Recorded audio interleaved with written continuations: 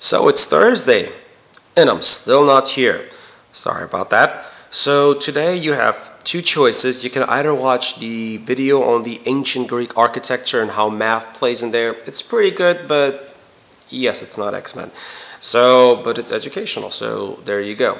Or if you don't want to do that, you can actually earn some extra credit today. So while the video is running, and you can either watch it or you don't have to, you can earn some extra credit by doing this extra credit activity. Now you have to choose. You have to do one or the other. You can't not do the extra credit activity and not watch the video. So you're either watching the video quietly or you're doing the extra credit activity. Otherwise, you'll be removed from class if you are violating both rules. So, what is this extra credit activity? Well, it's coming up with your own polynomial division problems. Well, that just sounded confusing. What did I just say? So you are going to come up with your own polynomial division problem. So very similar to what we've been doing so far in section 9.4. For example, like this particular problem, this is division of polynomials. Remember with the whole long division?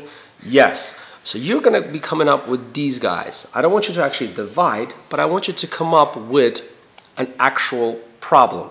Now, how do you do that? You can't just put in a random number into those and expect it to work. It may and may not, but I don't want guesswork. So this is how you can come up with problems that actually are guaranteed to work.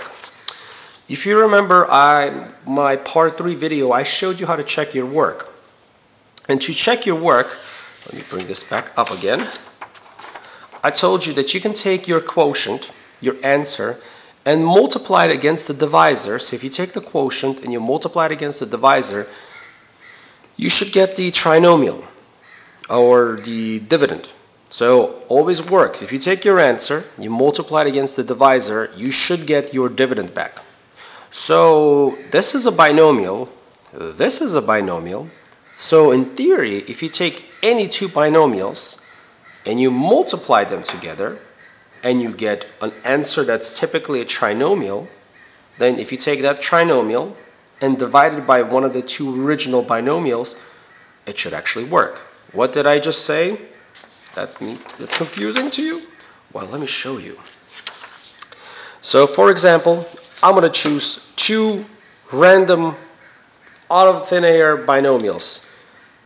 I'm going to go with, 3a minus 4 times, negative 2a minus plus 5. Totally random. The only thing that has to be consistent is the variable has to be the same. Can't do different variables. You can, but don't. So now what I do? I FOIL it. Pretty easy. We know how to FOIL. First times first, so that's 3a times negative 2a. That's going to be negative 6a squared. Then 3a times 5, that is plus 15a. Then negative 4 times negative 2a, that's positive 8a. Then negative 4 times positive 5, that is a negative 20. I think I did my math right.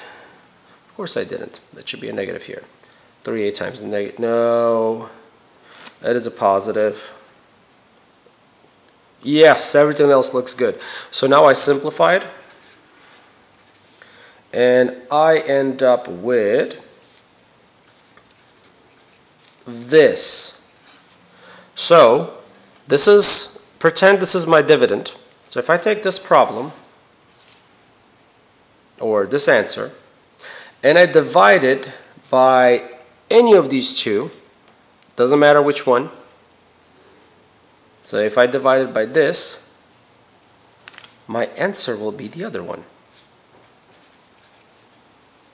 Voila! I just came up with a polynomial division problem with an answer to boot. And I know it works because the reverse worked. So if your FOILing was correct, then the rest of this should be correct as well. So I want you to do that if you want extra credit. Now, I don't want you to reusing, so you can't just do this with this and then do it with this and count this as two different problems. No, each of these has to be unique. So each problem that you come up with is going to be half point extra credit. And you can earn up to 10 points, which means you can give me 10 20 problems maximum. So each of them was worth half a point of extra credit. They will be due on Friday, and you can do them in the class. If you can do them at home if you run out of time in class. So at the most you can give me is 20. And if you did them all correctly, you'll earn up to 10 extra credit points, which is a lot. That's the same amount of points I assigned to a quiz, and it's extra credit, so it's going to be helping your grade even more.